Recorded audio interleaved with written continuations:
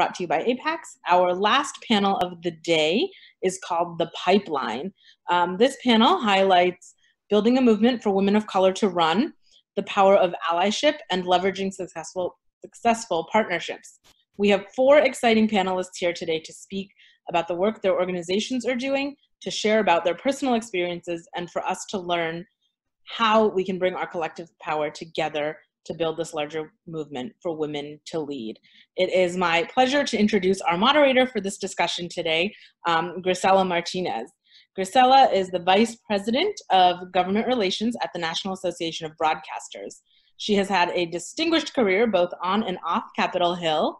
Grisela is passionate about building a diverse political pipeline, and she also serves as a current APAICS board member. So welcome, Grisela, and I will pass it along to you. Great, thank you so much, Nisha. And similar to you, I'm gonna keep all of our introductions very short today. I'm super excited to be here, to be part of this panel. And I know there's a lot of things that we wanna cover, so hopefully we're just gonna jump right in. If you haven't already, for those watching, read the full bios for these panelists, I encourage you to do so, because the breadth and the experience that they're bringing to the table for this conversation is really incredible. And this is basically a panel of, I would call, showrunners. If you're familiar with that term from television, women that are making it happen. They're running the show. And so please check out their full bios on the APAICS website or on their respective websites. We've got 4 folks today, and I think Glinda is going to be joining us a little bit later, so you will see her pop in.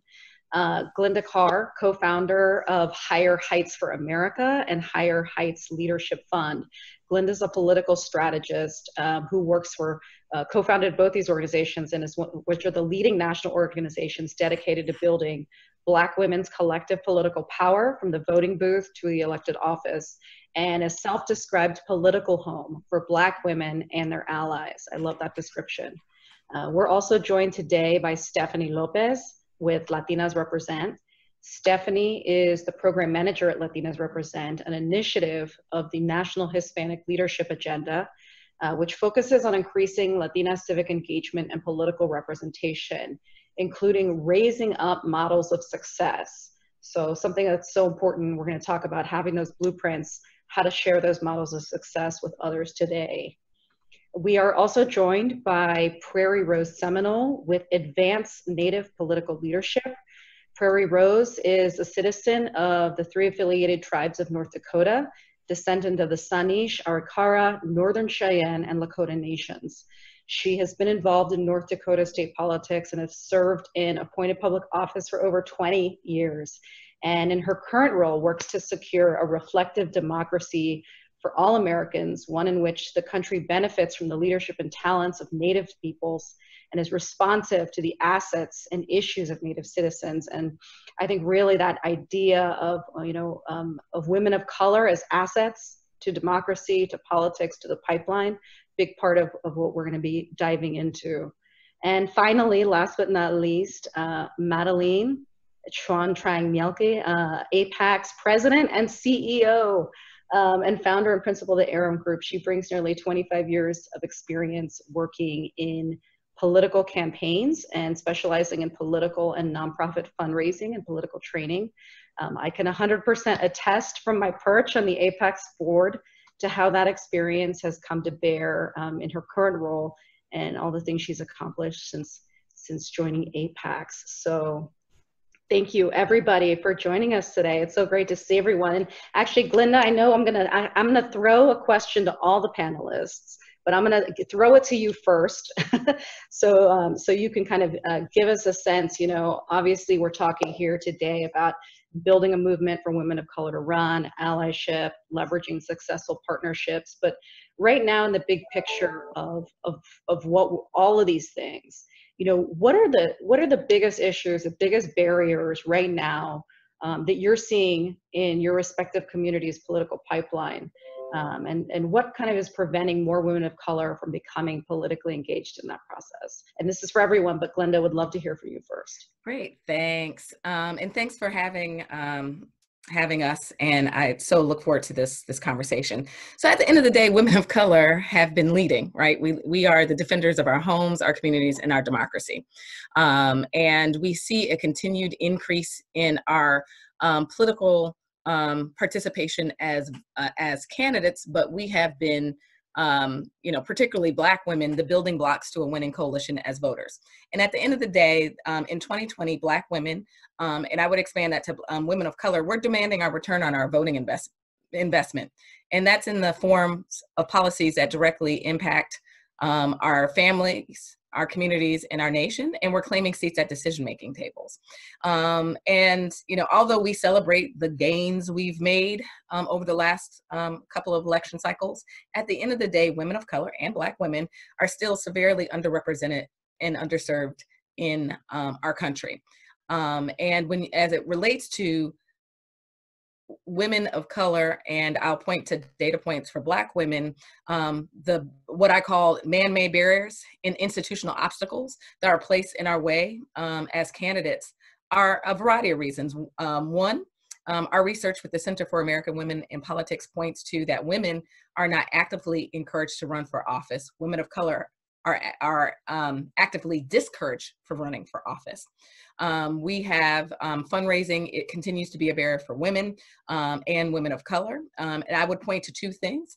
Oftentimes, candidates of color come from communities where resources are tight, right? And budgets are fixed, and our communities do give. We don't give at the levels as like these national donors. But one of the things I've been saying to particularly like institutional individual like donors is that it is also, they don't give to candidates of color early.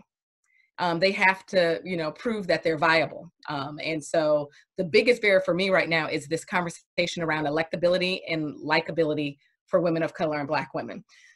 Because at the end of the day, I'll use the 5 Black women who are currently the freshmen in Congress. They all were under-resourced. They didn't have early support from institutions and donors. But now revisionist history. Everybody's like, yes, look at those women of color, rocking in Congress. And I'm sure my colleagues are like, I remember y'all weren't with, no. But it was once they realized, and most of the time it was after a primary, that these women who ran amazing campaigns with less money than their counterparts were able to build operations. I do believe that's the tradition we come from. It's just because we do know how to take a dollar and stretch it doesn't mean that's what we need to do for candidates. So I think it is continuing to shape the narrative around that Black women and women of color have always been electable. It has been the narrative that has been built around us about our viability. And as you're aware, many of the women that were elected in 2018 and many of the women of color who are running in 2020, we are actually running in districts that don't actually look like the candidates, right? Which shows that America is ready to embrace the leadership of women of color and Black women.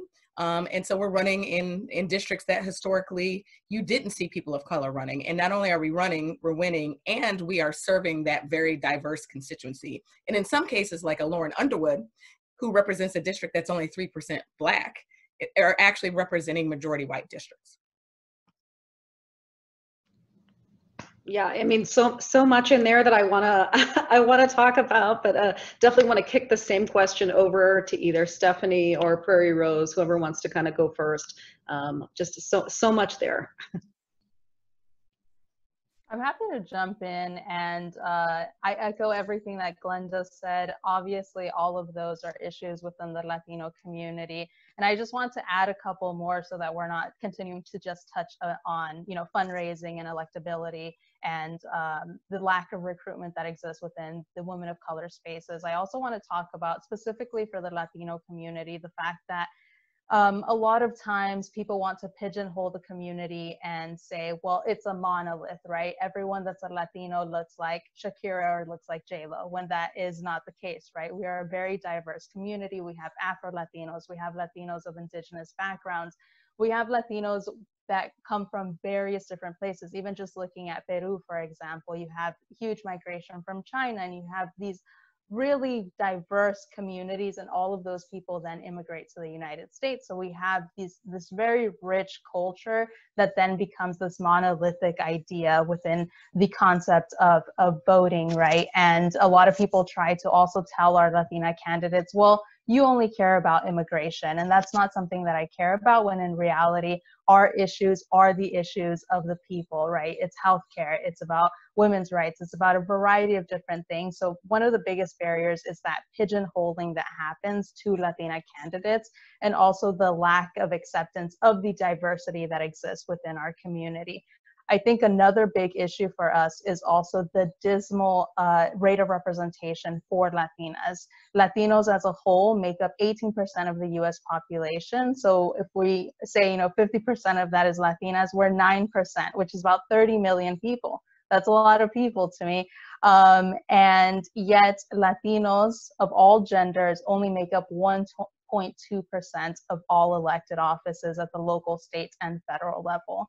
So a lot of Latinas growing up don't have a lot of examples to look up to. We have only had 19 Latinas serve in Congress. 14 of them are in Congress today. So when I talk to Latinas, a lot of them say, well, I don't see anyone that looks like me. I don't see this as a viable professional alternative for me, even though that is something that they want to pursue and they want to represent their communities because they know the issues that their communities face.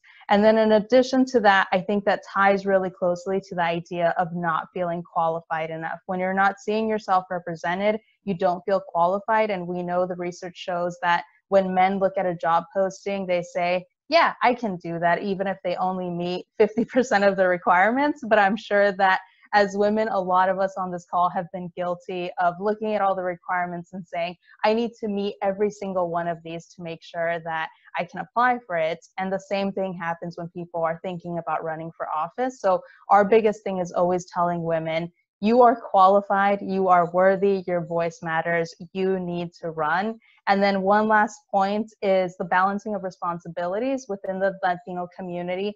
Again, it is very diverse, but one of the big things that happens is that Latinos take care of their elders.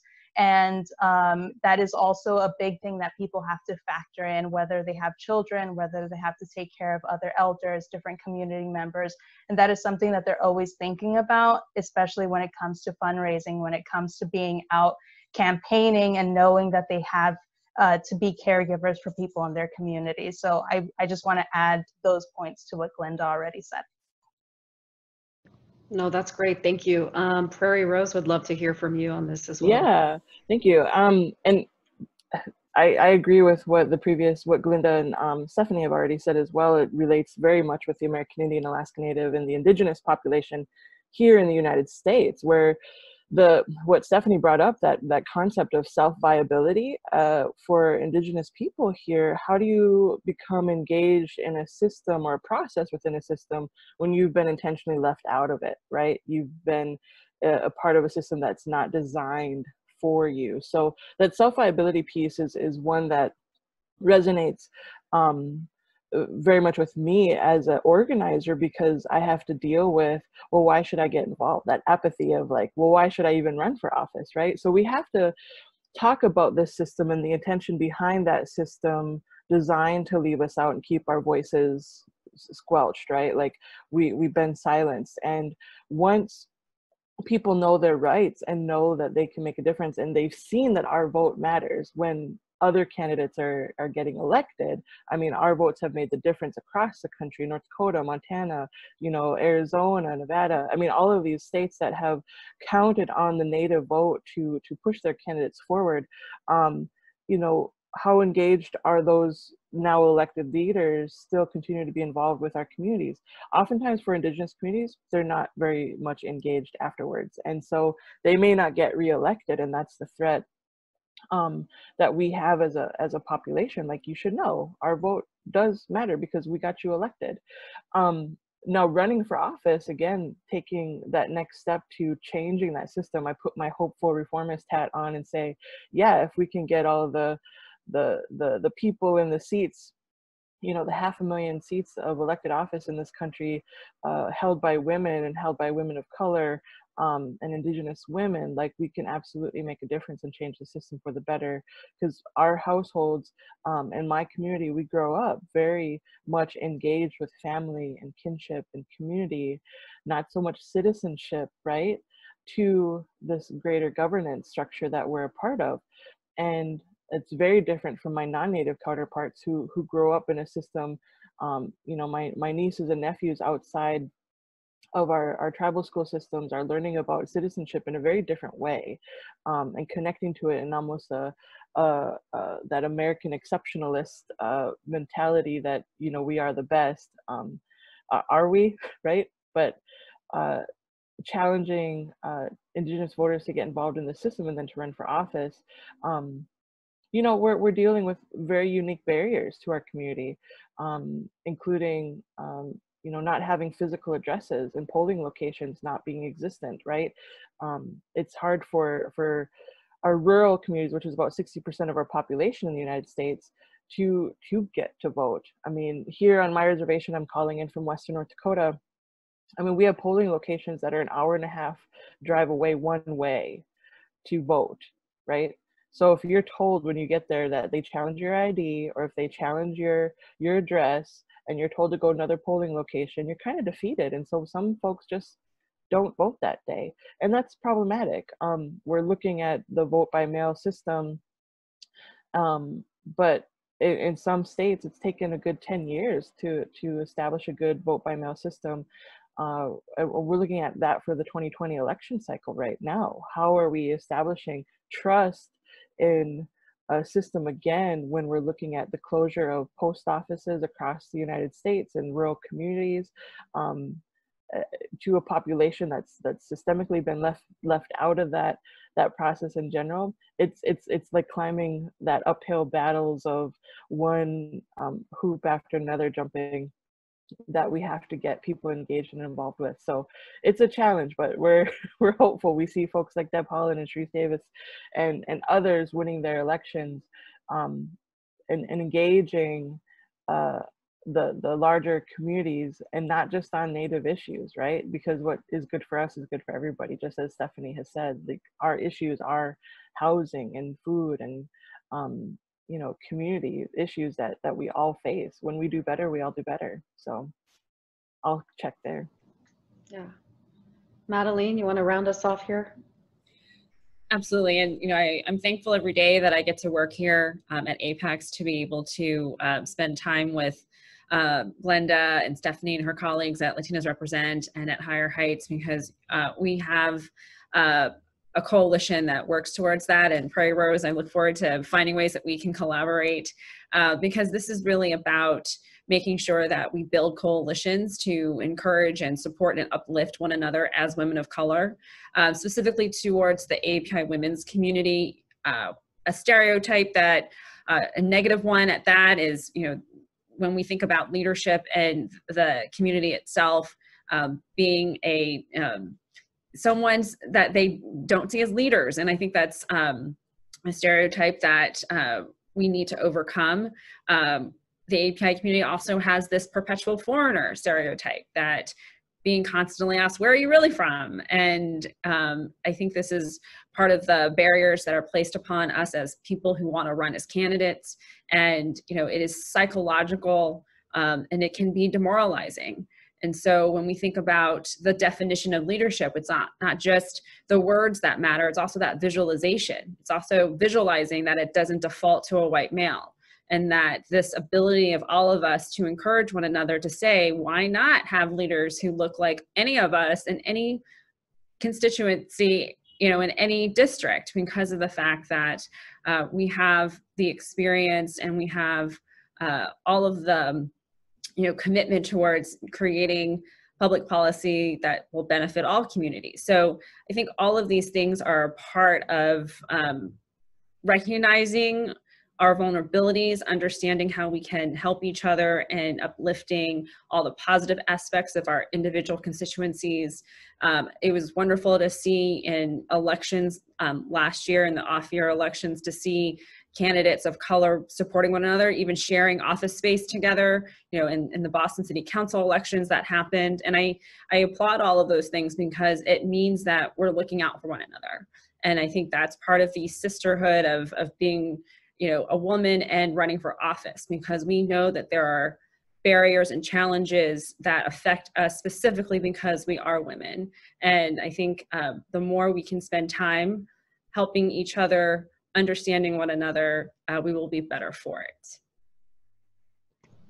Yeah, no, 100%. And that's a great segue to kind of a few things that I think I've heard all of you say about this idea of self-viability, right? Or why do we always kind of focus so much on, am I ready? Am I trained enough? Is there, you know, am I ready for this? I'm a viable candidate, instead of kind of, you know, I think focusing on going on that. And I think there's a lot to that culturally, but also, Madeline, when you talked a little bit, you know, I view this idea of viability also tied into allyship, and kind of the idea that what do we do for each other as allies, and how do we kind of create what I think others have called the echo effect, right? That when there is a viable candidate, somebody that's out there, that what are we doing as allies? How are we kind of creating an echo effect so that other people see somebody as viable? And so to me, that really goes to kind of that question of, you know, we know kind of what some of those barriers are, but can we talk a little bit about how do we define allyship with other women of color, and what can we do to be better allies to each other? You know, it's interesting. I will say Judy Chu spoke in her opening remarks about her own story and challenges that she specifically faced in kind of running for office and being blocked by the Old Boys Network, and that it was her allyship with another API woman who had faced similar challenges that helped her kind of overcome those challenges. And so I would love to hear from all of you about that idea of allyship, and what are you doing, what are your organizations doing to really bring out that allyship, both either within your respective communities, like it's like you were saying, Stephanie, not just a monolithic Latino community, also similar, I know, with Native Americans, also not a monolithic community, Asians as well. So it's like, I would love to hear from some of you. Stephanie, do you want to address that? Sure, and thank you for the question about allyship. Obviously, allyship is incredibly important, and I think sometimes it gets lost in this idea of, you know, being woke and just people calling themselves an ally, when I think in reality, you have to be called an ally by the community that you are a true ally with. And for me, allyship is defined as a lifelong process of building a consistent and trusting relationship with communities that are different from your own. And I think the key there is the consistency and making sure that there is trust, because it is very difficult for different people in different communities to open up to someone who is not going through the same experiences that they are going through, right? And so I think that when you're being an ally, you have to be open to accepting critique, to accepting that sometimes you might be wrong, that you need to learn and grow, and you have to be consistent in that process. It's not like you're just going to get to a point and you're like, well, I'm an ally, I'm done with my job here. That's not how it works. And just continuing to be an advocate for the equal treatment of communities, regardless of what community that is, right? You can't just say, I'm an ally for this specific community, but forget about all others, because we are all in this together, and we need to continue the fight together. And so that's the most important part of allyship. And I think that, as Madeline said, you know, it was really great to see women of color last election season coming together, sharing space, being allies with one another. And it's also really great to see that even if a woman of color loses her primary race, but there is another woman of color running, that they throw their support behind that person, right? That there isn't this, oh, well, this is my community, I'm going to keep them. No, you have to continue to support one another, because we know that our missions are aligned and that we want to move forward to create equality for everyone. Any thoughts on that you want to share, Prairie Rose? Yeah, just briefly. I mean, systems change work isn't an individual sport, it's a team sport, right? We can support one another, and so we need allies to bring us into those spaces and to help be alongside us doing the work of that systems change, especially from, you know, as an organizer working within the dominant culture of systems. Like, allies have made all the difference in getting us into these spaces. And then once we're in those spaces, you know, scaling our voices and the work, like getting to mass to really make some meaningful policy happen or decision happen. It's based on trust, and you can only do that at the speed of trust, right? As Stephanie said, like it takes time, and for some people that's work. You know, there's this dominant culture approach of like, all right, here's our budget, here's our goal date, like this is going to happen within this particular timeline. Doesn't always happen that way, right? And so that's why I think we've seen a deficiency in trusting the systems that we're a part of as an Indigenous community. I can't speak for all of us, but just seeing and being in that change work model, how candidates have you know, failed us on so many levels, right? And we need our allies to show up and just be better folks. So I'll check there. No, that makes sense. And I think you know, kind of, Glinda touched on this in her opening kind of thoughts. And I think you both, Stephanie, both you and Prairie Rose just, you know, talked about this idea of, you know, like what kind of systematic change is needed, what kind of systematic change is necessary. You know, I think Glinda called it man-made barriers. Like some of those things are, you know, really discouraging to women getting into the pipeline, getting into candidacy. Some of those things that you just mentioned, Prairie Rose, about kind of, you know, well, this is like the model, and how do we work within that? Can you talk a little bit, and I'll start with Glinda, now that you've rejoined us.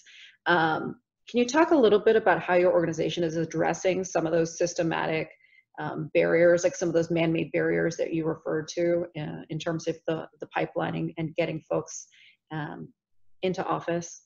Sure. I mean, we, Higher Heights was born in a Brooklyn cafe in 2011, right after a midterm election that some thought was like you know, like if you're a left-leaning person, you're like, what happened with 2010? And then you woke up to 2016 and was like, what is this? And so the Higher Heights was born out of just having coffee with a good friend, Kimberly Peeler Allen, and I, complaining about being in rooms. We'd worked in politics most of our lives, being in rooms and literally starting to do the caucus of color, because the room had 4 people of color, and said, how do we actually, and then hearing from our white counterparts going, oh, are there more of you? Like, there's not more of us, right? And it's like, yeah.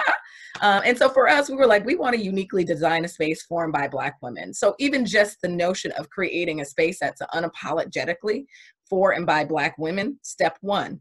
Step 2, as y'all are aware, oftentimes research by the broader body goes white women and women of color, right? And the notion of, like, you know, breaking up our, you know, it is collectively together. And I think it is important for us to talk about our collective story and our numbers as women of color, but actually being able to, like, then really narrow in on, you know, particular race and ethnicities also allows you to then create a blueprint around elected leadership. So we believe that one of our pillars is around research, right? So you can't build a pathway forward if you don't know where you've been and where you are, and being able to then determine what is the strategy to actually to invest in Black women's political leadership.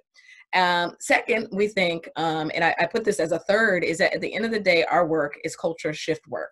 Can we create the environment for Black women to vote, run, win, and lead? And that environment, frankly, is creating the environment for Black women to believe that they can step into and lead in this moment, and then also creating the broader community recognizing the importance of our leadership.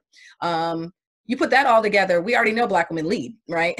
And so then it is about creating a network that will support Black women when they decided to step off the sidelines and boldly lead and run for office. So that is organizing Black women and allies to open up their pocketbooks and their wallets to support Black women running for office. It is about knowing the importance of volunteering for candidates that inspire you. And so we then set out and created trainings uniquely designed for and by Black women. One of the unique pieces that we do is we leaned in actually on online training. According to Nielsen, Black women actually spend more time on social media than the general population. We click through more videos than the general population. And one of the barriers that we discovered with our research with the Center for American Women in Politics, as I mentioned, is that Black women are actually actively discouraged. So creating safe spaces for them to explore the possibility of running for office and getting the information they need in the privacy of their homes or, you know, in a community library, we found as a space, something that was unique that we brought to the ecosystem. This year we launched a 9-month fellowship program. So deeply investing in, so we do broad work, which is our online training, giving Black women the tools and frankly, just being like, you can do this, right? And then our depth of work is investing in 25 Black civic leaders, right? And these leaders will end up running, not only potentially running for office or being positioned for appointed office. The goal of these senior civic leaders is that we don't all have to run for office, right? We can start our own organizations. We can be leaders of existing organizations, and frankly, executives in national-led organizations. And then finally, we can be policy. We can help shape policy as thought leaders.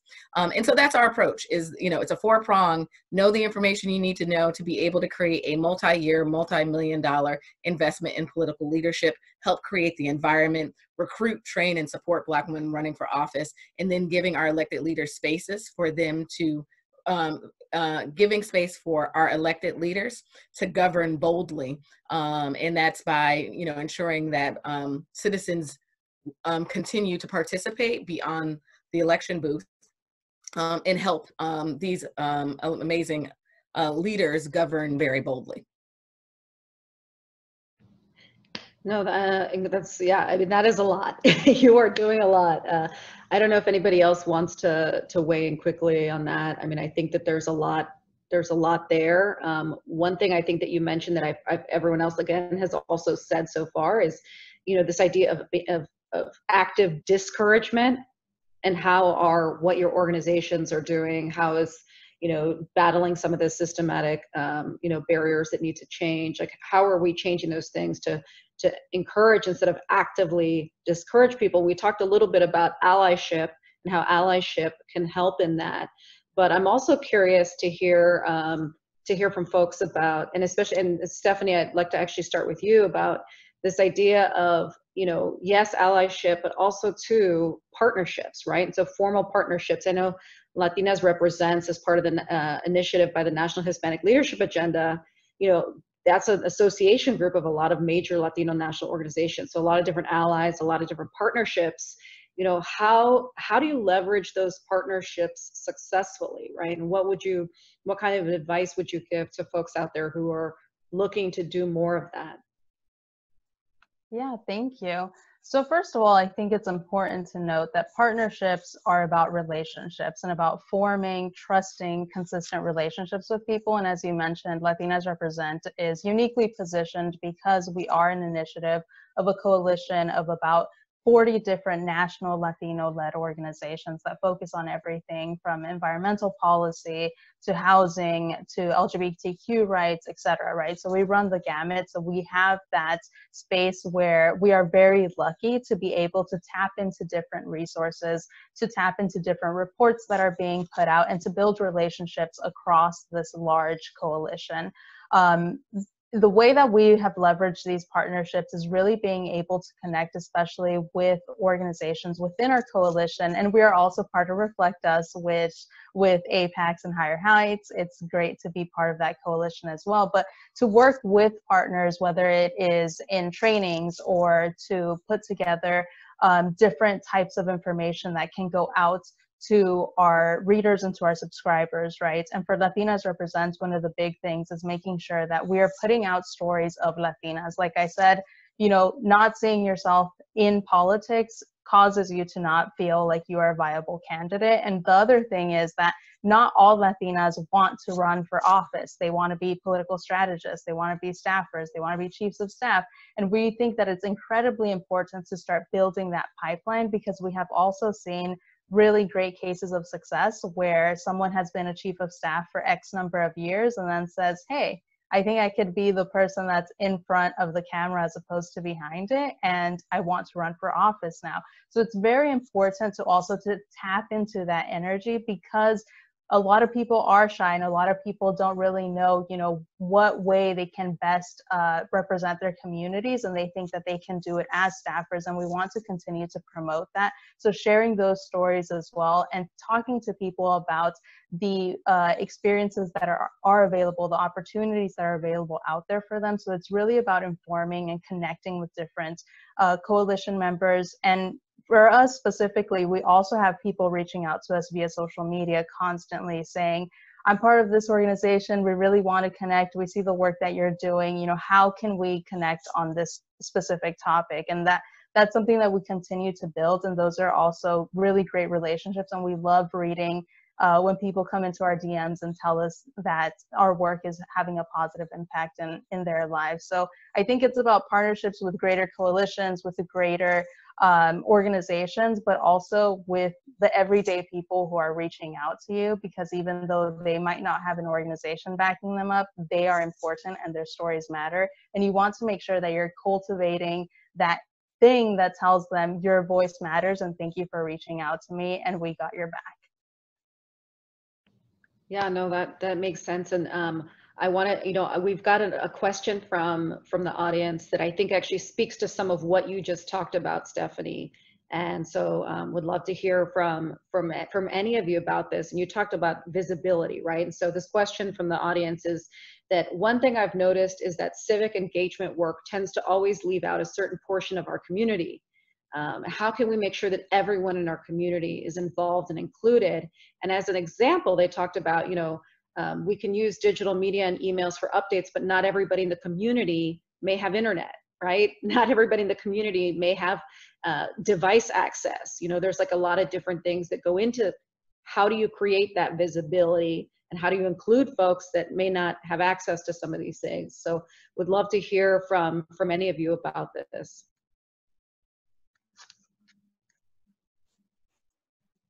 I can respond. And just to respond too with what Stephanie just was talking about too with allyship, and I mean our networks to collectively, like some of us are just waiting to be told like, hey, this is our issue, we need your support on this. This is how you can show up for us, right?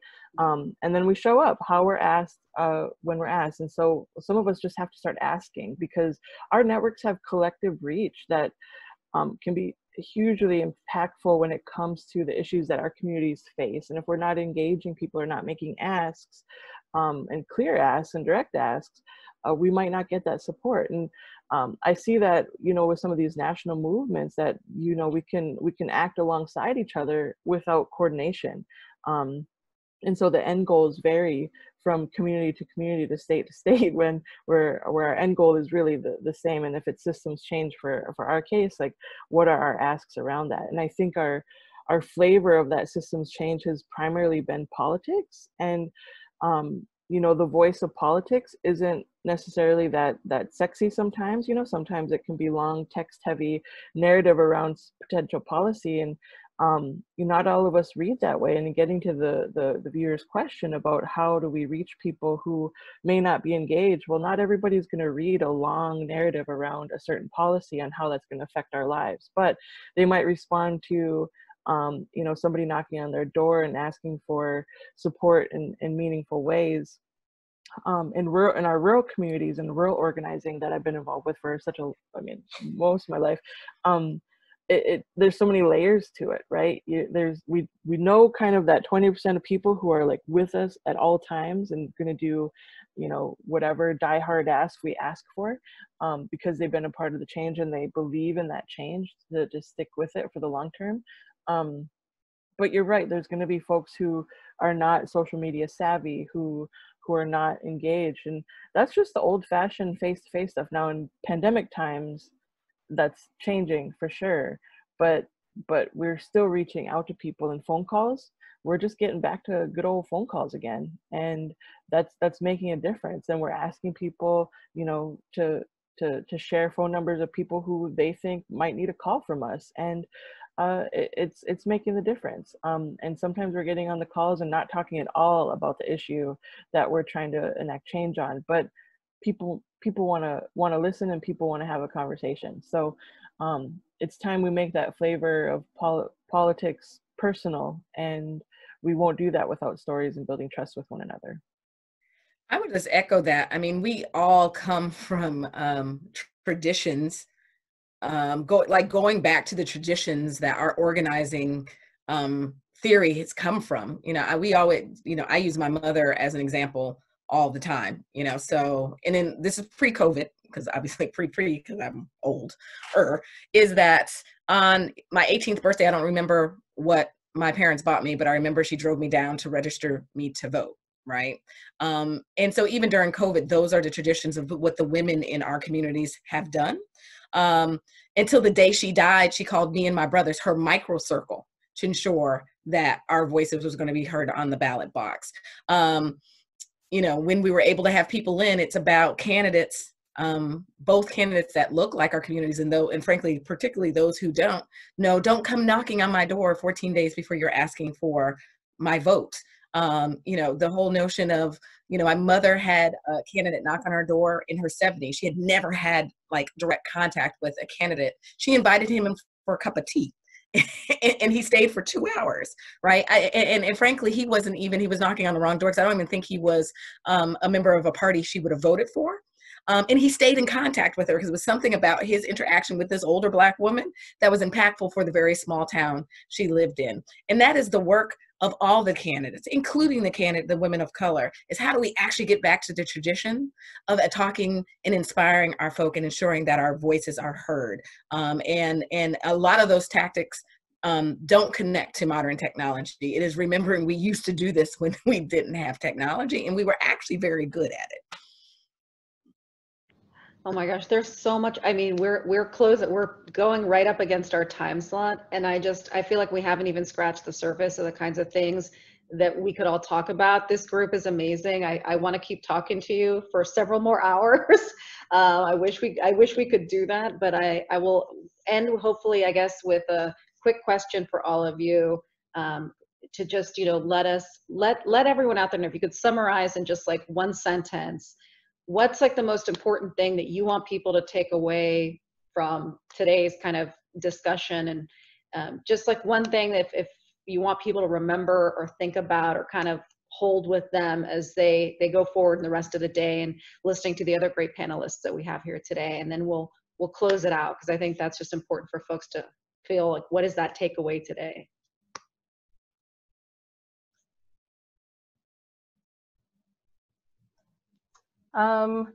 Yeah, so I guess I'll get started just because we're really short on time. I'll keep it short. And one thing that I want to say is just your voice matters. You have influence. You don't have to be this Instagram influencer to be able to touch other people's lives. You are able to touch them through the everyday communication and contact you have with them.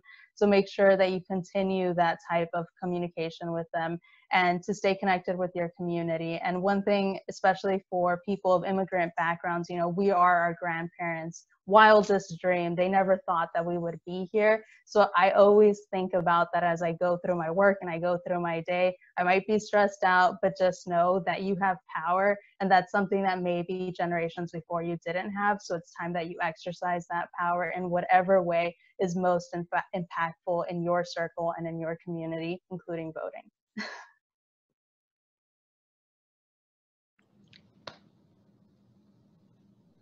Oops, Glinda, Prairie Rose.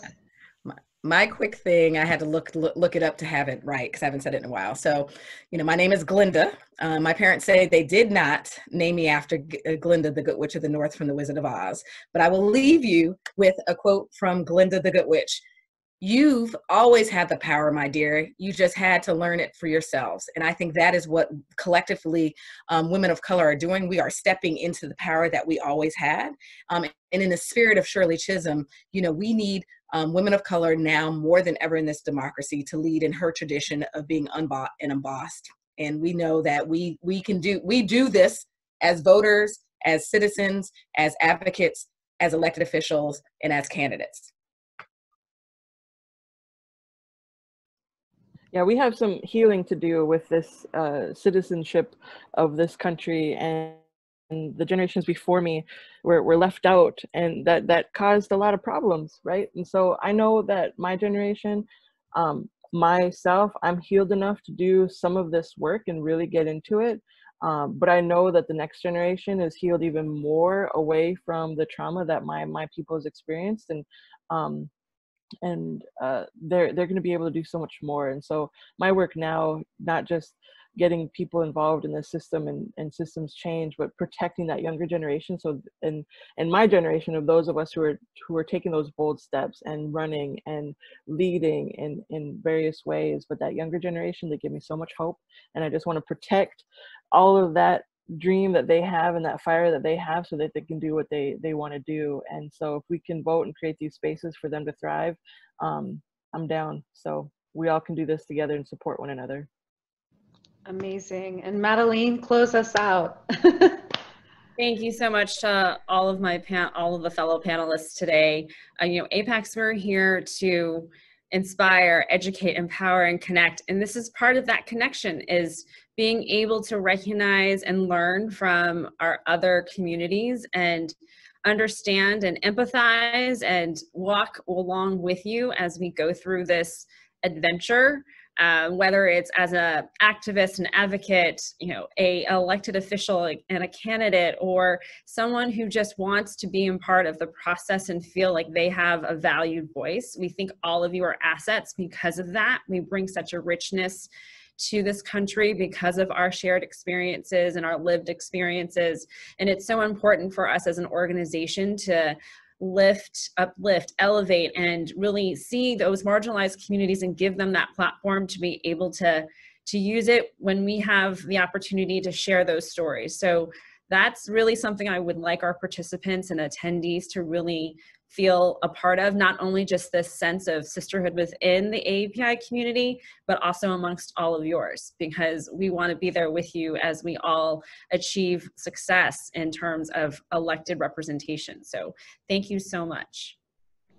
Just again, truly incredible. Thank you all so much for joining us today. I encourage everybody who's watching on Zoom, on Facebook, however you're participating today, to check out each of these women's organizations online. Again, like, see how you can be that ally, you can be that partner. We've just got some amazing resources when we all work together. And so I just feel really blessed to have been with all of you here today, talking about some of these things. So everyone else, stay tuned for the next set of speakers that we've got. And thank you for joining us.